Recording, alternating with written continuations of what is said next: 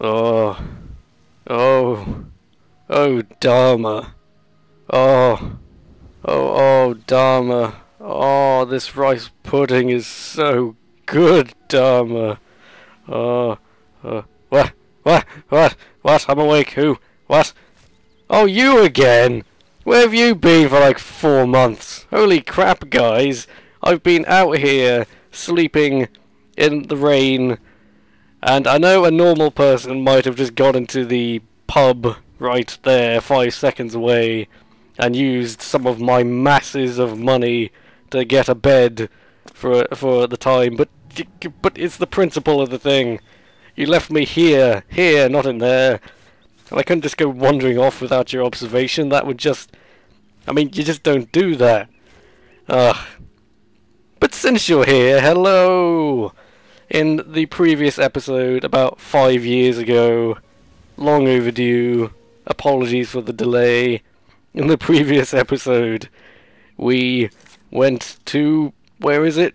Here it is, Bruma! And we killed a guy who was a vampire hunter or some nonsense.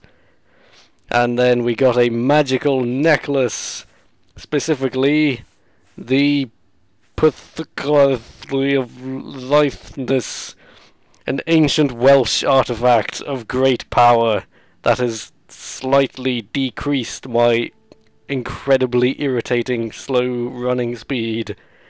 So basically we are unstoppable now. The crappy healing spell has returned. Wilson has returned. All is well in the world. Now, you might recall on the last time, after we did all that nonsense, that was a catch-up. It's like it Lost. It was like, previously on Rexputin, he did a bunch of useless crap and then fell down a hole. But yes, but also after we did all that, we came here, we went into the... We were going into Captain Janeway's coffee shop in order to... Hey, it's that dude and the green man. Oh, the memories. But we were going to talk to the clones because I think they have to pay us for that. Oh. Oh, look, speak of the devil. Yes, yes. So, without further ado, our adventures continue. That wasn't meant to rhyme, but it did. Hello, man who appears to be dressed as Robin Hood. What? Oh, damn, not this again. Oh yeah, I forgot, you're drunk, aren't you? Oh, I like you. I do have one quick addition to make, however, because I know I've been calling her Captain Janeway, but I think it needs to be official if I can find the... There we go. It's me, your brother. Yes, yes, yes. Now, you know, Voyager isn't my favourite Star Trek by any stretch of the imagination, but it's a hell of a lot better than frickin' Enterprise. And it may actually have my favourite theme, you know.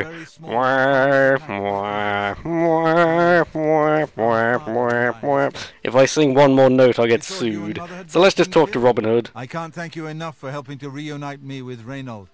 I never would have guessed he was still alive. And that's why I'm giving you all my money. But if you have time, I'd beg you to stay a moment longer and hear about our home, Weatherly.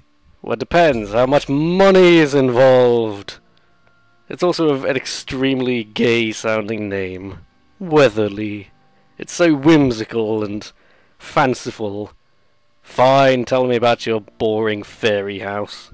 Weatherly was our family's home for generations. Our parents fled it when ogres attacked. They became separated. My father carried me to safety. He later returned and believed Reynold and my mother had perished. Since ogres are cannibals, he didn't expect to find their bodies. Thankfully, however, it seems that my mother managed to carry Reynold to safety. While my mother didn't survive, Reynold did. And for that, I will never forgive you. But we both want more. We want our home back. We're not fighters. You appear to have more skill than either of us. You could break our faces with no trouble. Would you go to Weatherly and see if it's still inhabited by ogres? Well, you don't want me to just go there and see if it's inhabited by ogres, do you? You want me to kill the frickin' ogres. And, you know, I don't think I've met an ogre yet, but it doesn't sound like something that's going to be a pushover. It doesn't sound, oh look, there's a merry band of fanciful ogres over there. No, it sounds like, holy crap, ogres, run for your life, they're going to eat your face. Well, I suppose if there's money. Thank you. Now, we're not quite sure where the estate is located. We'll offer up what we know, however. We believe it's somewhere south of Coral, but north of Fort Kamala. It may be difficult to find. Oh, lovely. Since no one's lived there for many years, it may be quite overgrown by now. If you find it, let us know. We'll be waiting anxiously. And if you don't come back, we'll just assume you were eaten by the same ogres who killed our mother. Well, thanks for that. I wish my father had given me a better description of its location, but for some reason all he told me was south of Coral, north of Fort Kamala. Well, that's a fat lot of fucktards is what that is. Careful.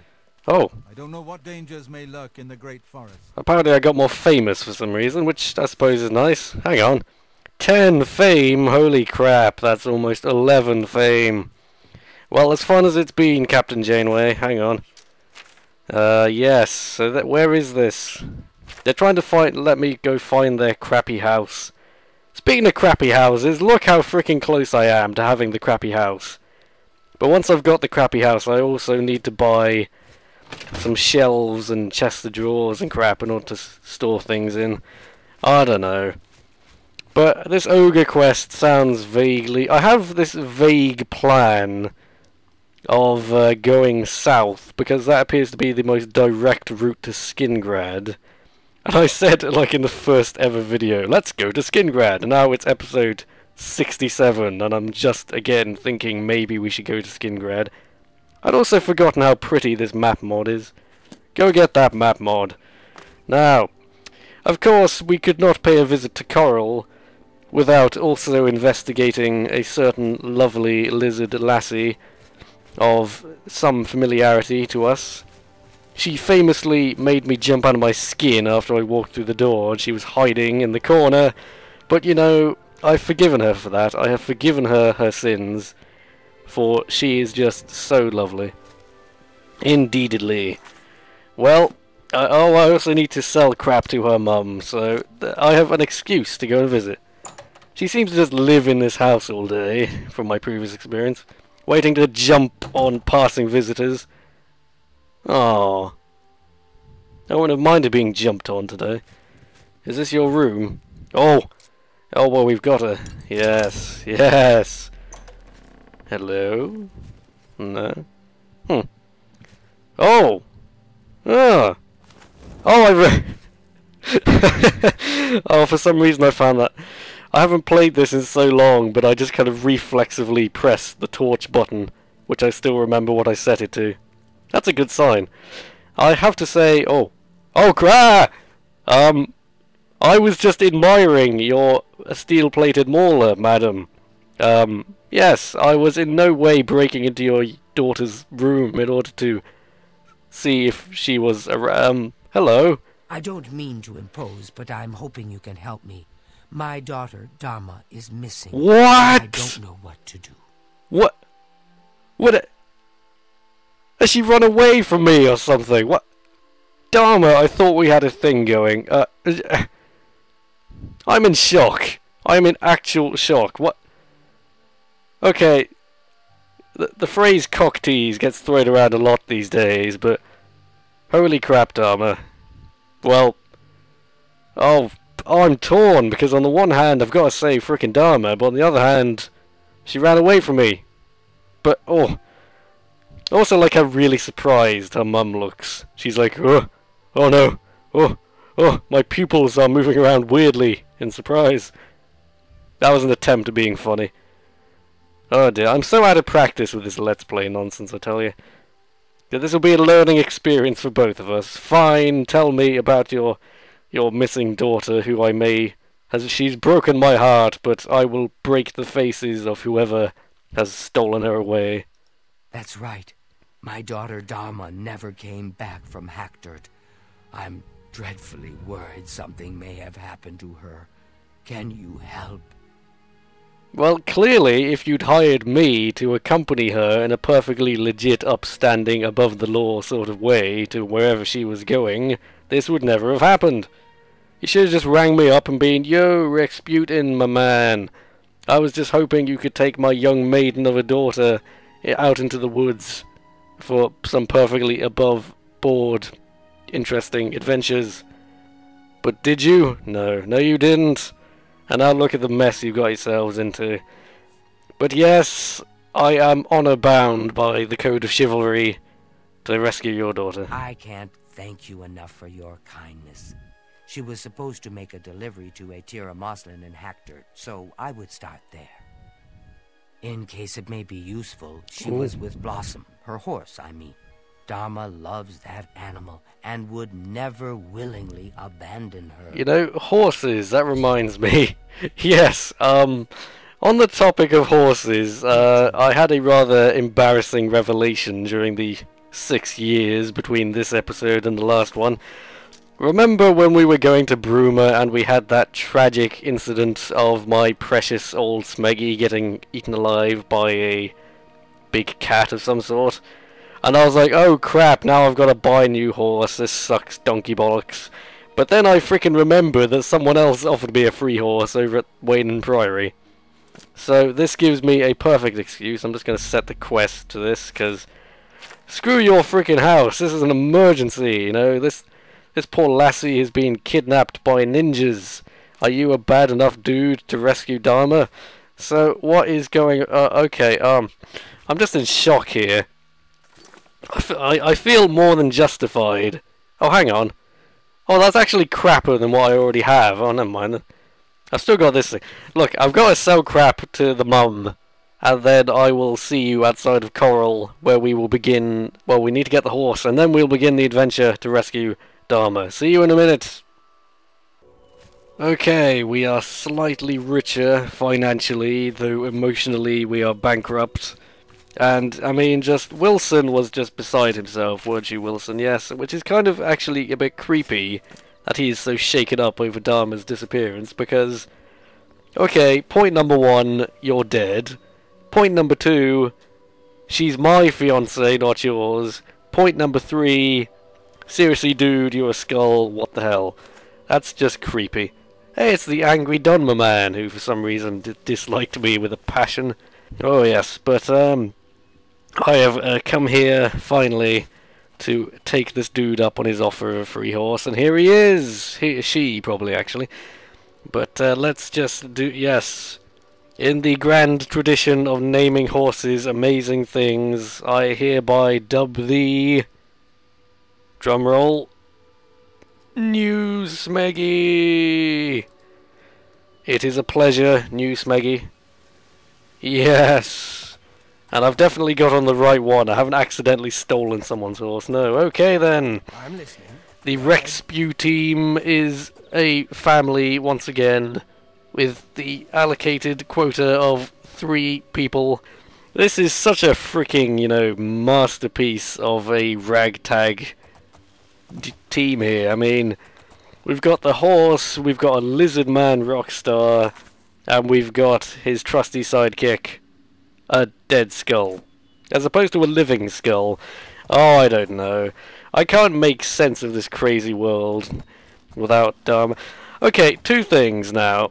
First of all, I've noticed, if you ever watch my videos back, if I record something for about, if I do a 2-hour recording session, what seems to end up happening is that after the first hour I kind of run, oh, there's a thing over here, I kind of run out of energy and start just getting all tired and bored sounding, and I don't make nearly as many witty comments as I usually do. So I think from here on I'm going to limit myself to roughly 1-hour recording sessions, because I want to keep the product good, you know. Also, what the fuck, there's another freaking Tyrion Lannister over there. I like my incredibly sweary reaction. Holy fuck balls, there's a Tyrion Lannister. Oh, it's a crazed imp. He's crazy, he's gone mad with power. Oh crikey, I'm not used to battling this frame rate anymore. Oh, I do, ow, oh Christ. I do have a secret weapon in the event of horrendous frame rate. I think I'll show you this to you, just because it's quite amusing. It's a little command called TLB, and it turns on light bright mode, which makes the game absolutely hideous, but it does give me about 20 more frames per second, so... I think it's a valuable trade-off, which is useful in the event of combat. And I'm dying, so I'm going to take a potion quickly. I've been meaning to show that off for a while, just because the fact that I need to use that. If you're still watching this Let's Play, I salute you, because you've been putting up with some completely unreasonable technical difficulties. I'm just going to fast forward 2 hours. No, 7 hours. So yes, from now on I'm going to try and record in 1 hour sessions at the most, just because if you watch some of my other videos, you can just tell I'm losing the passion after a while, and that's just because I get so tired. It's an endurance run to try and be funny for 2 hours solid. So I'm going to try and stick to 1 hour from now on, but also I have to wonder what the hell this thing is. Didn't I find one of these before? Shrine of Julianos. There appears to be a mosquito or something in my room. I'm talking IRL right now, not... Holy crap. It's the ladybird, come back for revenge. Anyway, that's a reference to a previous video. Now, okay. I do love beauty. Like the beauty of a fine lizard lassie. Oh, Dharma. I don't care what you've done. I will save you from the ninja horde. I don't think you really get ninja hordes. They tend to just kind of come at you one at a time. That's the whole point. And then I went silent for no reason because my brain just died. That's the sort of thing that happens if I try and play for 2 hours at a time, is my brain just collapses on itself and forms a singularity and absorbs the planet. But yes, but the other thing I want to talk about is I've decided so often, if you watch the videos, I'll just be standing around talking. I'll stand around for 10 minutes talking about nonsense, and then I'll go on a long journey during which I have nothing to say. And I'm thinking, why can't I just talk while I'm riding? That's so much more efficient. Speaking of talking, we seem to have discovered... Holy crap, is it... I'm being attacked by a pig. What is this, Far Cry 3? Topical jokes. Come here, you. Oh, Christ, he's a tough bugger. Oh, no, new Smeggy, no. I almost called you old Smeggy out of habit. That's so depressing. But yes, Smeggy. I could just call you Smeggy, can't I? It's a family name. Okay, why is this place apparently burnt down? Okay, first of all, there's a freaking trap door. I'm remembering that. I'm coming back for that. Okay, so this place is burnt down. There are suspicious trap doors. It's got a creepy well. And it's got a church, so you know they're evil. Only evil places have religion. They do have a general trader. Moslin, isn't that the person... I think I'm going to wait until morning. Oh, no! No, I have a better idea. Let's go in the church and beat up some priests or something. Chapel of the Brethren? Holy crap, is this some kind of ninja religion? Ninja religion. I'm trying to combine ninja and religion into a word. Bible of the Deep Ones. When did this turn into a Lovecraft novel? Okay.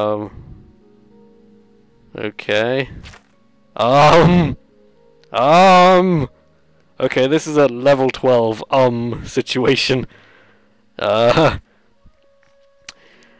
okay, that's fine. Somebody's been conversing with Cthulhu. No problems. Holy crap, it's the alien death cult. They've got like an Illuminati symbol on there. Big Brother is watching you. Oh my... What madness have I stumbled into? And now I'm just going to impulsively climb to the top of the church because I'm a rebel like that. The church, which for some reason is making my frame rate go. Oh, Oblivion. I don't care about your crappy textures, you're beautiful to me. You know, I will one day have a frickin' gaming PC, and then I will be able to run Minecraft at 60 frames a second. That's true though, I would just get this amazing computer and then play Minecraft and Theme Hospital with it. A Theme Hospital, that's a fun game. Oh crap, please don't kill me! Okay. Okay, I suddenly worried for a second there I was gonna die. Which probably wouldn't have been a problem since there was probably an autosave at the top of the... Whatever. Smeggy, hold down just stand there. Why is this place open in the middle of... Well, it's not open. I have to pick the lock. But it is open in the sense that it's not trespassing. She's probably not going to be in there if the door's locked. You know, I think I'm going to roleplay for once, because usually when I want to sit around town, I just literally stand still for 5 hours, which is kind of unsettling.